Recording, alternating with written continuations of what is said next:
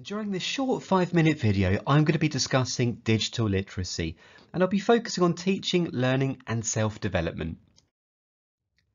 One of the first definitions of digital literacy was created by Gilster in 1997. However, as Health Education England found out in their 2016 literature review, there are actually over 40 definitions.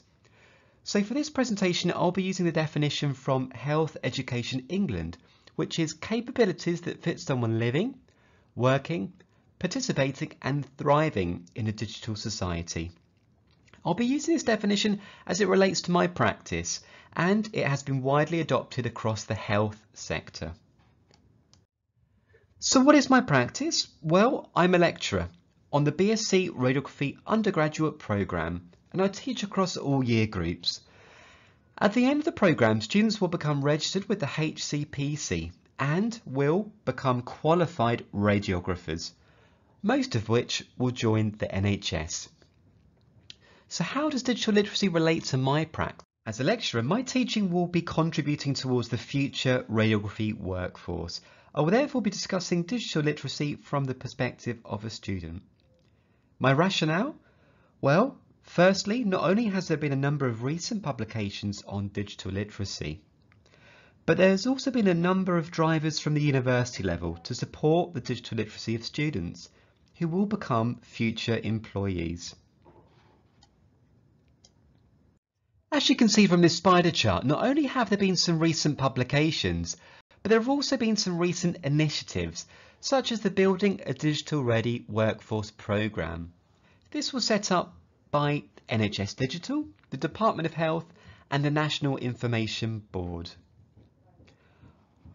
All of these promote and aim to build upon the digital literacy of radiographers.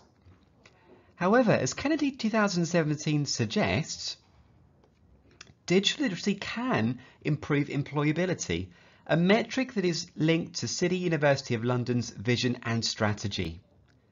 Students have needs and expectations, and these can often be linked to a university's vision. For example, a university has a responsibility to equip students for their employability. This digital literacy framework by Health Education England builds upon the work of JISC, and as you can see, there are 6 domains. Today I'll be focusing on the second domain, which is teaching, learning and self-development, as I believe my principal aim as a lecturer is to facilitate learning. It also relates well to radiography because students will often be exposed to teaching, learning and self-development during their 3-year programme. But after the programme, they will also be exposed to these 3 elements as a qualified radiographer. Here is a table which I've created using information from the 2018 HEE framework.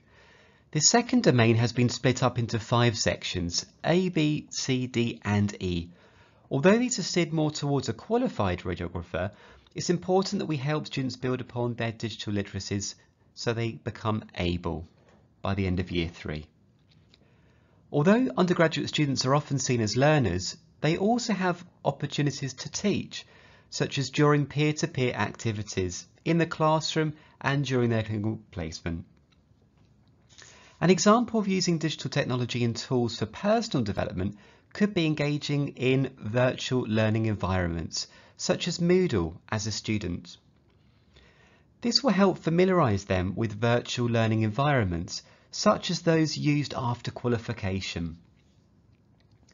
The National E-Learning for Healthcare Hub, which is arguably the largest virtual learning environment, is a good resource for a qualified radiographer, and currently it has over 210 CPD or continuing professional development resources.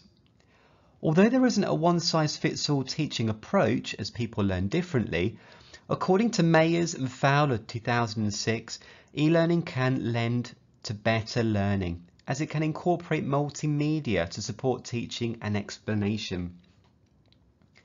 Many professional services are also moving online. For example, the Society and College of Radiographers digital CPD portfolio, which is called CPD Now.